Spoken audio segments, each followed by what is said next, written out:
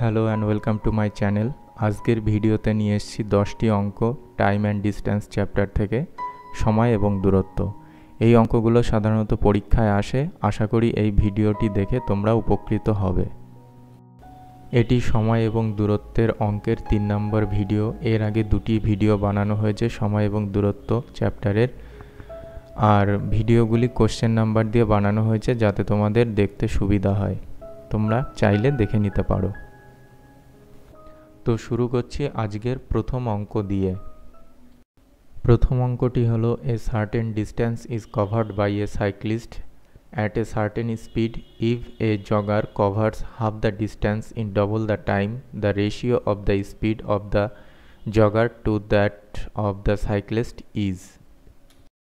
অঙ্কটির বাংলা মানে হলো একটা নির্দিষ্ট দূরত্ব একজন সাইক্লিস্ট একটি নির্দিষ্ট স্পিডে যায়, যদি একজন জগার সেই দূরত্বটি অর্ধেক দূরত্বটি ডবল সময় নিয়ে অতিক্রম করে, তাহলে রেশিও, তাহলে জগার এবং সাইক্লিস্টের গতিবেগের রেশিও কত হবে।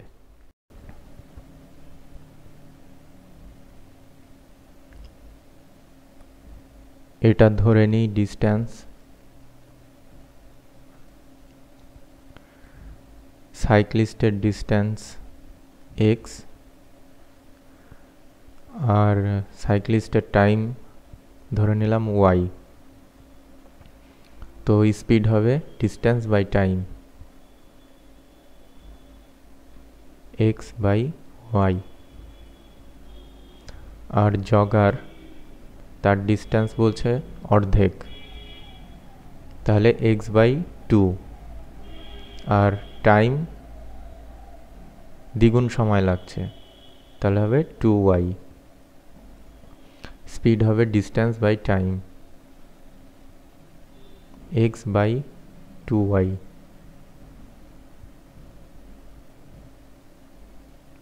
তাহলে হবে x বাই 4y।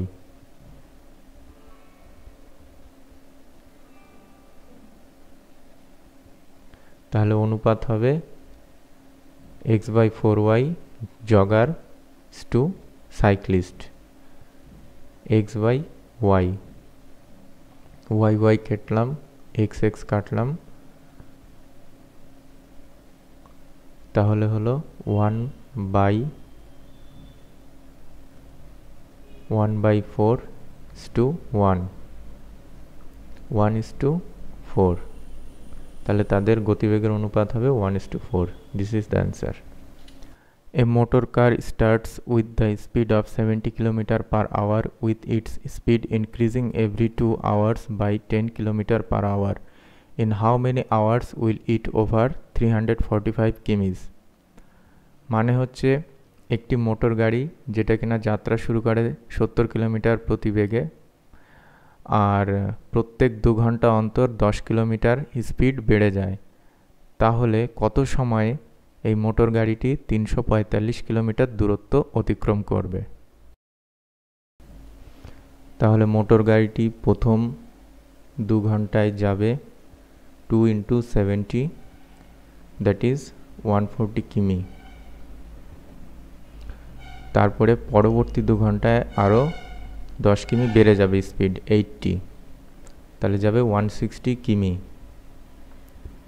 তাহলে মোট 2 আর 2 4, 4 ঘন্টায় টোটাল যে দূরত্ব যাবে 300 কিমি। তাহলে রিমেনিং ডিস্টেন্স, যে ডিস্টেন্সটা বাকি থাকবে সেটা হলো 345 কিমি, যেটা কোশ্চেনে দেওয়া আছে, মাইনাস 300 কিমি, 45 কিমি। তারপরে বলছে স্পিড আরও 10 বাড়বে, মানে স্পিড হয়ে যাবে 90 কিমি পার আওয়ার। 80 থেকে আরও 10 বেড়ে হবে 90 কিমি পার আওয়ার। তাহলে ডিস্টেন্স হবে 45 কিমি। তাহলে টাইম হবে distance by speed, 45 by 90। Half hour, তাহলে টোটাল টাইম লাগবে 4 hour plus half hour, half an hour, 4 plus half, তাহলে টোটাল সময় লাগবে 4×1=2 ঘন্টা। এটাই উত্তর। A train covers a distance of 10 km in 12 minutes if its speed is decreased by 5 km per hour. The time taken by it to cover the same distance will be. বলছে একটি train 10 kilometre দূরত্ব যায় 12 মিনিটে। যদি এর গতিবেগ 5 kilometre প্রতি ঘন্টা কমানো হয় তাহলে একই দূরত্ব যেতে ট্রেনটি কত সময় নেবে। তাহলে প্রথমে করব ট্রেনটি 12 মিনিটে যায় 10 কিমি, তাহলে 1 মিনিটে যাবে 10/12 আর 60 মিনিটে যাবে 10/12 ইন্টু 60, 5, 50 কিমি পার আওয়ার। তাহলে ট্রেনের গতিবেগ আমরা পেয়ে গেলাম 50 কিমি পার আওয়ার।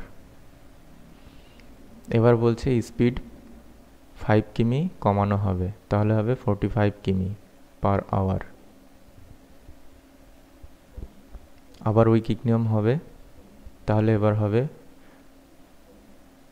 45 কিমি যায় 60 মিনিটে, 1 কিমি যাবে 60/45 মিনিটে, আর যেটা কোশ্চেনে চেয়েছে যে ডিস্টেন্সটা 10 কিমি, তাহলে 10 কিমি যাবে 60/45 ইন্টু 10,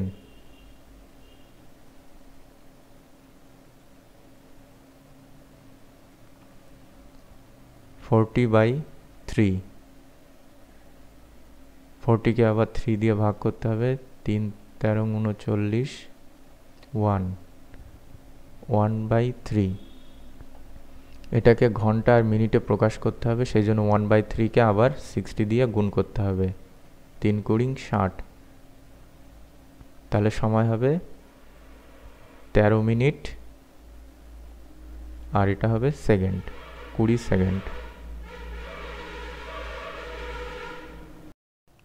অন্য left for city A from city B at 5:20 am.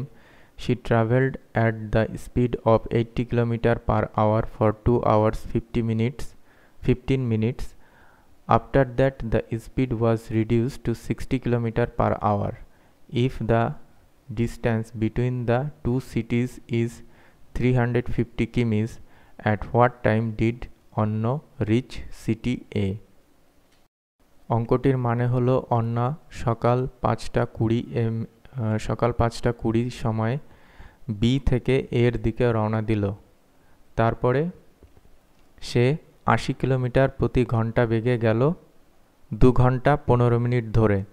তারপরে তার স্পিড কমিয়ে 60 কিলোমিটার প্রতি ঘন্টা হলো। যদি দুটো সিটির মধ্যে দূরত্ব 350 কিমি হয় তাহলে সিটি এ তে পৌঁছাতে তার কত সময় লেগেছিল। এখানে বলছে বি থেকে এর দূরত্ব 350 কিমি, আর সময় হচ্ছে 5:20 সকাল, 80 কিমি পার আওয়ার, আর সেটা গতিবেগ কমে হচ্ছে 60 কিমি পার আওয়ার।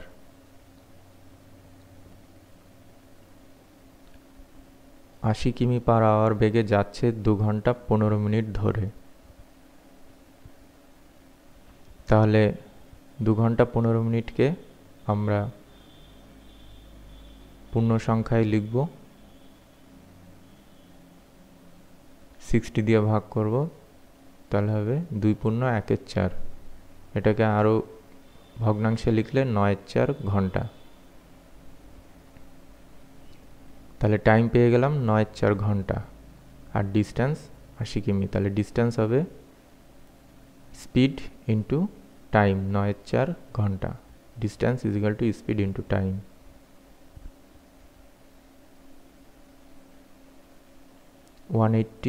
কিমি। তাহলে বাকি থাকলো যে ডিস্টেন্সটা সেটা হবে 350 মাইনাস 180 কিমি, 170 কিমি।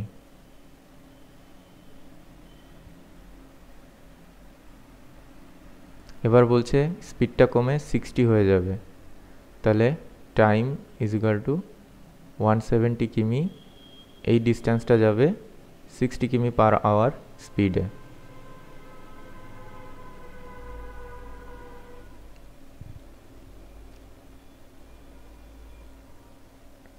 দুই পূর্ণ 5/6। তাহলে এটাকে আমরা 5/6কে আবার 60 দিয়ে গুণ করতে হবে, তাহলে হবে 2 আওয়ার্স আর 50 মিনিটস।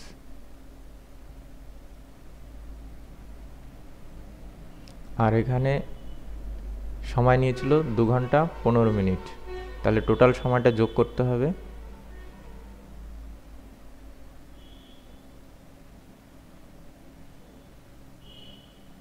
0 2 2 4 আর 1 ঘন্টা বাড়বে, 5 ঘন্টা 5 মিনিট। এবার বলছে কখন এই স্থানে পৌঁছাবে, তাহলে ছেড়েছিল 5টা 20, তার সাথে যোগ হবে 5টা 5, তাহলে টোটাল সময় হবে 10টা 25, তাহলে সকাল 10টা 25-এ পৌঁছাবে। An aeroplane covers a certain distance at a speed of 240 km per hour in 5 hours. To cover the same distance in 1, 2 by 3 hours, it must travel at speed of। অঙ্কটার মানে হলো একটি এরোপ্লেন 240 কিলোমিটার প্রতি ঘন্টা বেগে 5 ঘন্টা ধরে একটি নির্দিষ্ট দূরত্ব যায়। তাহলে সেই দূরত্ব যেতে যদি সে 1.23 ঘন্টা সময় নেয়, তাহলে তার স্পিড কত হতে হবে? শুরুতে আমরা টোটাল ডিস্টেন্সটা বের করে নেব। Distance is equal to speed into time, মানে 240 ইন্টু 5, তাহলে টোটাল ডিস্টেন্স হবে 1200 কিমি।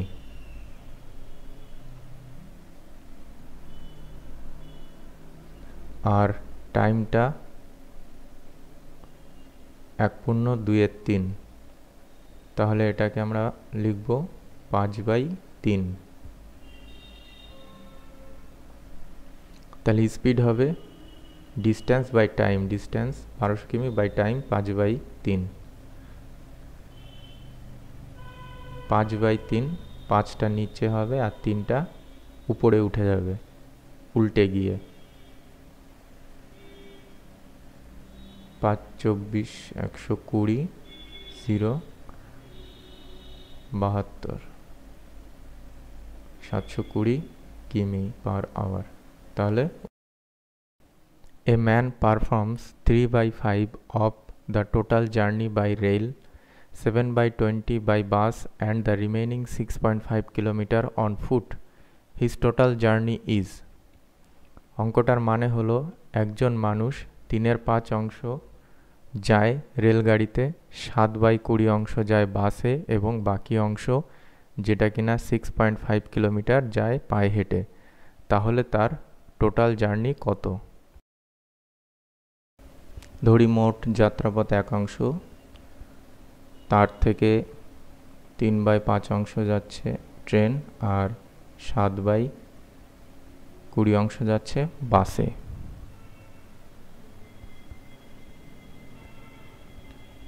20 12 আর ওদিকে 7, 1 minus 19/20, 1/20।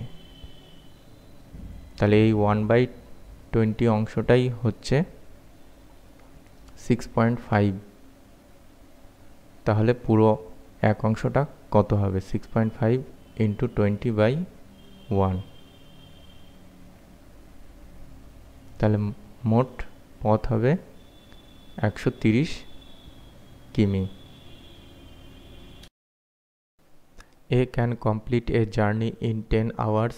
He travels first half of the journey at the rate of 21 km per hour and the second half at the rate of 24 km per hour. Find the total journey in kilometers. অঙ্কটার মানে হলো একজন ব্যক্তি একটি নির্দিষ্ট দূরত্ব যায় 10 ঘন্টায়, সেই দূরত্বের প্রথম অর্ধেক দূরত্ব যায় 21 কিলোমিটার প্রতি ঘন্টায় এবং বাকি অর্ধেক দূরত্ব যায় 24 কিলোমিটার প্রতি ঘন্টায়। তাহলে তার এই জার্নিতে দূরত্ব কত কিলোমিটার ছিল? ধরি মোট দূরত্ব, এটা টোটাল ডিস্টেন্স,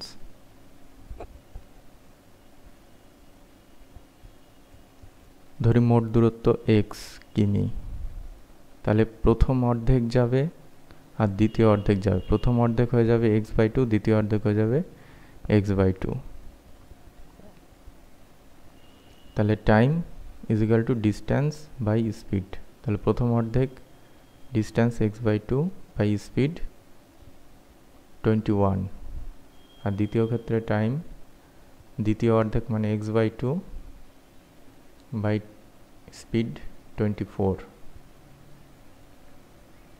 তাহলে ডিস্টেন্স বাই টাইম, তাহলে টাইম ইজ ইকুয়াল টু x/24টা 2 এর সাথে গুণ হবে 42 প্লাস x/24টা 2 এর সাথে গুণ হয়ে গিয়ে হয়ে যাবে 48। টোটাল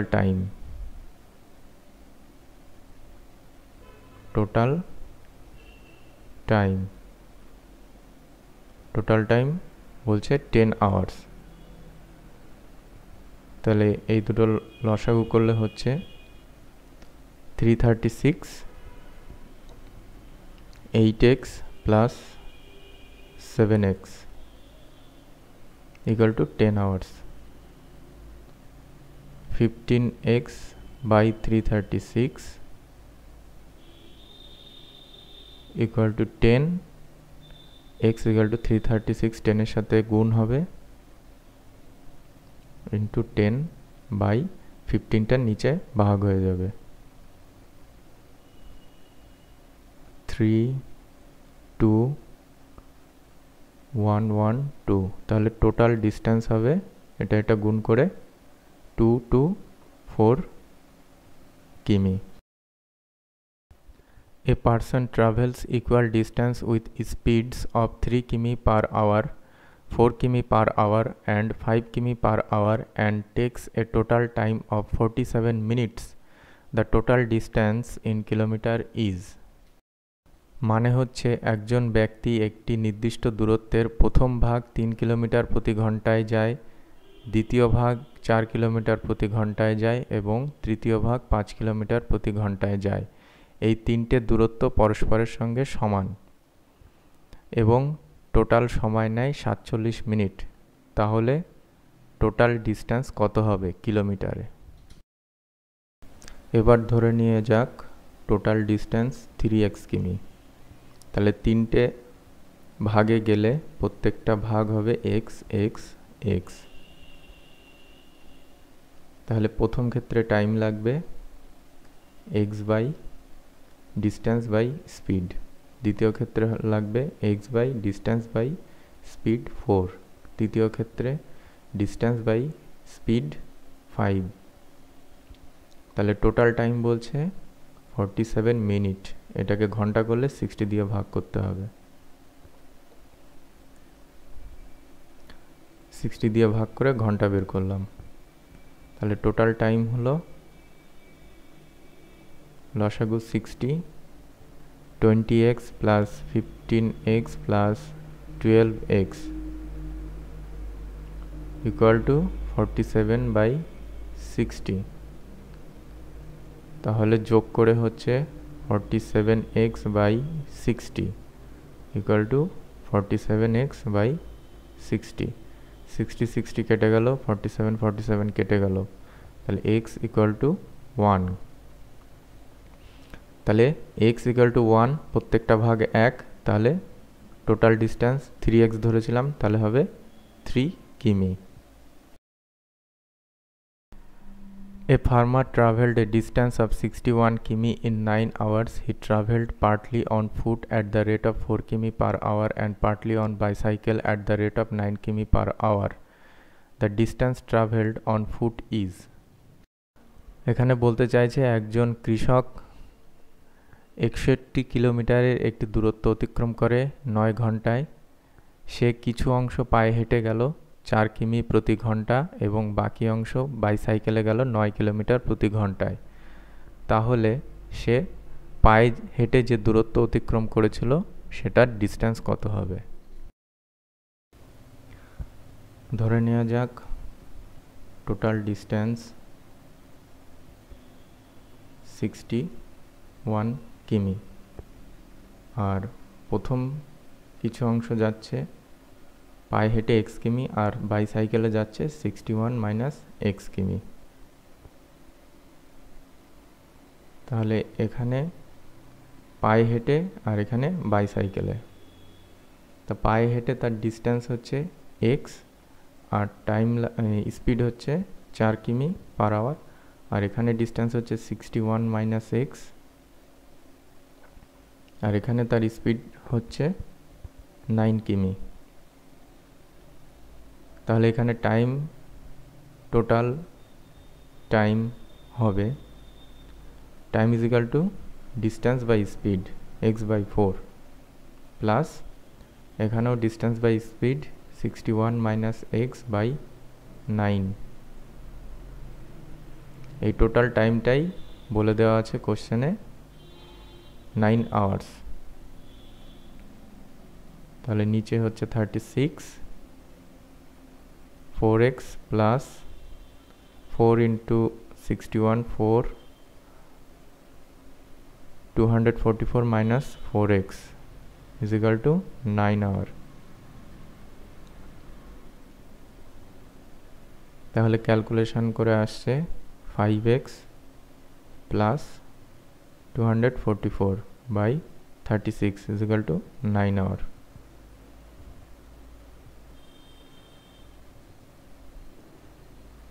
তাহলে 5x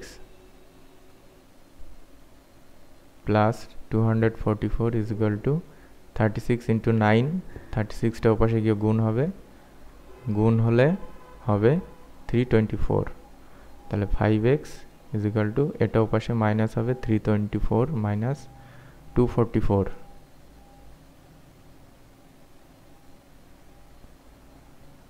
তাহলে 5x equal to 80, x equal to 16। তাহলে xটা ধরেছি। A person travels from P to Q at a speed of 40 km per hour and returns by increasing his speed by 50%. What is his average speed for both the trips? অঙ্কটার মানে হলো একজন ব্যক্তি P থেকে Qতে যায় 40 kilometre প্রতি ঘন্টা বেগে এবং ফিরে আসার সময় তার স্পিড বেড়ে হয় 50% বেড়ে যায়, ফিরে আসার সময় তার স্পিড 50% বেড়ে যায়। তাহলে এই ট্রিপে তার গড় গতিবেগ কত হবে? এখানে বলছে পি থেকে কিউতে যাচ্ছে 40 কিমি পার আওয়ারে, আর যখন সে রিটার্ন করছে মানে আবার ফিরে আসছে তার স্পিড বেড়ে হচ্ছে 50% বাড়ছে, মানে 150/100। তাহলে ফেরার সময় স্পিড হচ্ছে 60 কিমি পার আওয়ার। তাহলে অ্যাভারেজ স্পিড গতিবেগের গড় হয়, ফর্মুলা হচ্ছে 2xy/x প্লাস y।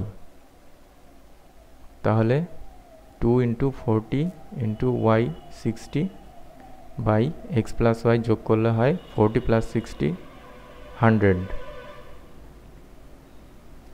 তাহলে তার অ্যাভারেজ স্পিড গড় গতিবেগ হবে 48 কিমি পার আওয়ার। আশা করি আজকের ভিডিওটি তোমাদের ভালো লেগেছে, তাহলে চ্যানেলটিকে সাবস্ক্রাইব করে দিও যাতে পরবর্তী ভিডিওর আপডেটগুলি পেয়ে যেতে পারো। পরবর্তী ভিডিওতে বিভিন্ন টাইপের অঙ্ক নিয়ে আলোচনা করা হবে, এছাড়াও বিভিন্ন সাবজেক্ট যেমন জিআই, ইংলিশ, জিকে নিয়েও আলোচনা করা হবে।